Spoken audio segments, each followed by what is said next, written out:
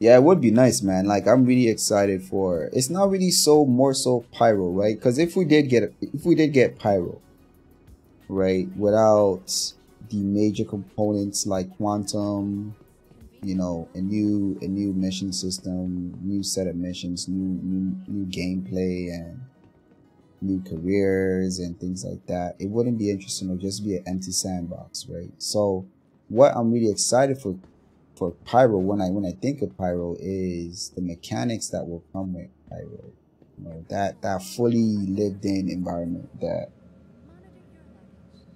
you know, sort of like that kind of feel what they showcased in Citizen Con, right? When I think of Pyro, I want that experience, but I don't think we'll get everything that we saw there. But if we get some similitude of what we saw there, that would be fantastic.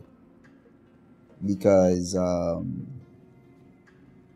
the Citizen Con last year, well, last Citizen Con, what they showcased was, a player that was essentially just living, and she happened to be in Pyro at the time, and she had a mission to go and find an artifact, and she had options on how she could do it, and she chose a certain way.